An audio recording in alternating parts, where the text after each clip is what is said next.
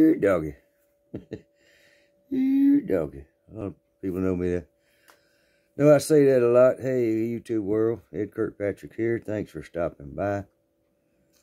That old story tonight here now. Boy, it was amazing. I had not too long ago, I called one of my buddies in the sheriff's office, checking on him. And everybody that knows me knows that I've worked hand in hand with law enforcement, especially game law enforcement for years. Anyway, I called my buddy up, Bob, there at SO. Man, what the heck's going on? There's all kind of shootings on the south side of town. Drive-by shootings crap, man. I mean, yeah, Ed, we trying to get a handle on it, man. We got, you know, that's the hood over there. I said, yeah, I know what it is, but man, they don't need to be shooting at each other. Somebody gonna get hurt. He said, well, one did get hurt, killed. Dang.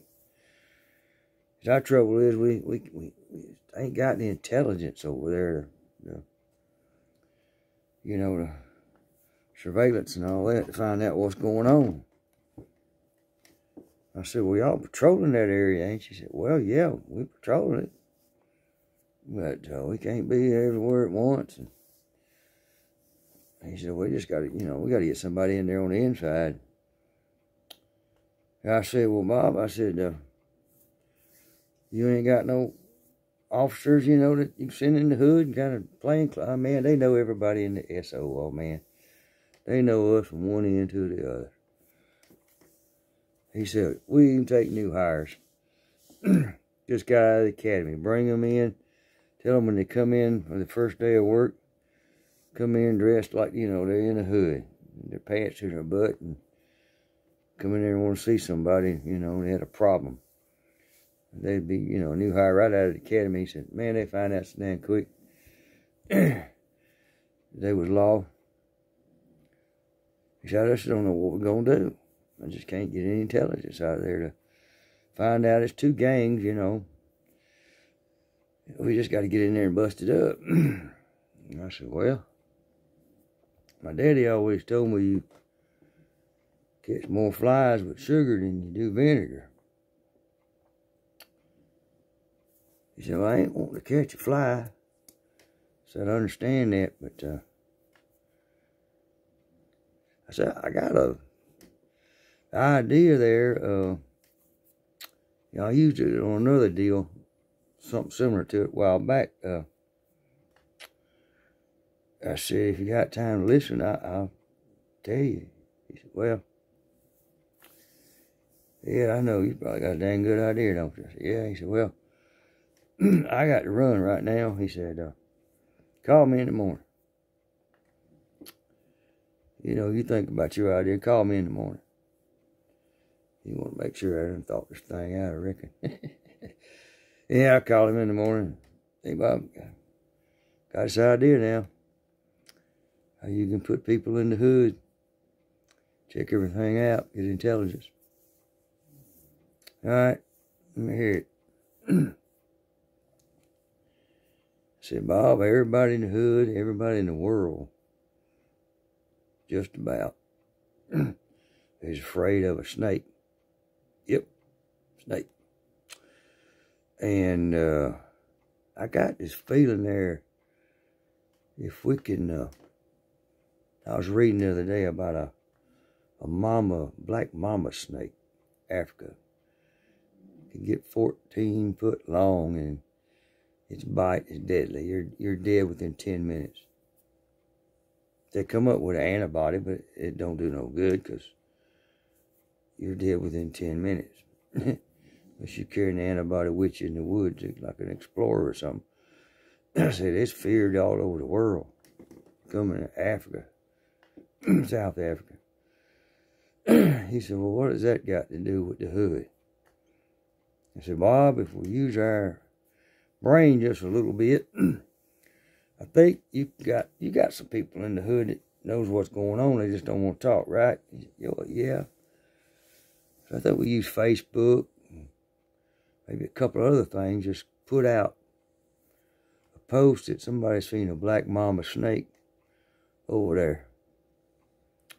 And then get somebody else to put another post on Facebook and social media type stuff. Twitter, whatever they're watching. LinkedIn. Neighborhood thing. Pop, everybody's seen the black mama snake. And he said, well, all that's going to do is upset everybody. I said, yep. So what it's going to do is going to upset everybody. I said, but what you got to understand is, them people are where in the hood, they look at law enforcement as they going to pick up my grandson or my son or his daughter and throw him in jail. They need to give him more time to straighten him out type, Well, yeah. I said, if you do that, and when you do it right, and get the paper involved after a day or two, black mama snake spotted over there in Harrisburg, what they call the hood. I said, they're going to be begging for you to come in there. Here's how we get in. Throw together yourself, Georgia Bureau of Investigation, Gang Squad, Oconee, Okmulgee regional gang squads and drug trafficking units. Get the DNR involved. Get the local police department involved and the fire department, but you don't need to tell them the gig. Just let them run security for you. And you take your guys and all these other guys I talked to, and y'all say, okay, we're coming Saturday to Harrisburg, and we're going to find that snake. They're going to welcome you with open arms. I say, go in there, get looking like you're looking for the snake, get to meet the people, talk to them. If you see somebody got a warrant out on them, don't arrest them. Because as soon as you do, it's over with.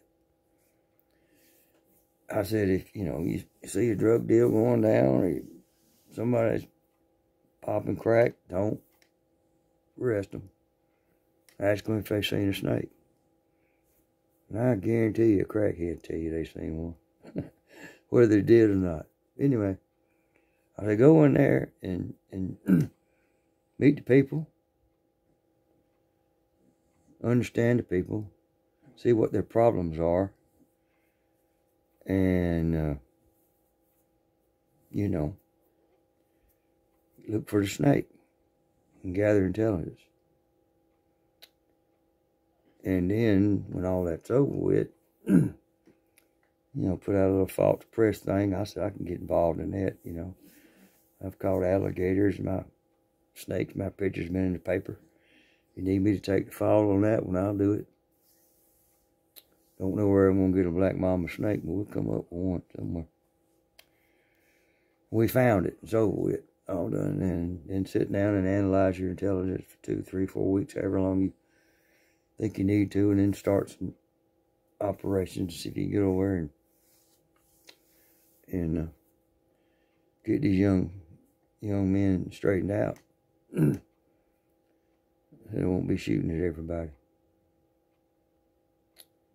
He said, Ed, you damn brilliant. And I said, well, I don't know about that exactly. I know I ain't no dummy. And I know a lot about human interaction, human life. And everybody ain't dealt the same set of cards. But we don't need guns popping off every night. I know that damn much. So, that's what I told them. They did it. It all went through. They gathered a ton of intelligence. I have to give it to them. I think they went in there about 2 weeks later, and they got about 7 people that had warrants on them. One was a accused child rapist. Most of the other ones had done skipped bond or whatever.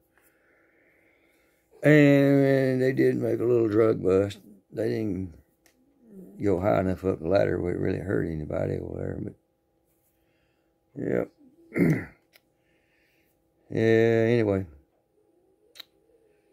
It was for a good cause. Sometimes you gotta tell a little, won't call it a lie. I guess I'm gonna call it a story. Sometimes you gotta tell a little story. Stretch it a little bit. And who knows what you'll find at the other end of that thing. God bless y'all, Ed Kirkpatrick.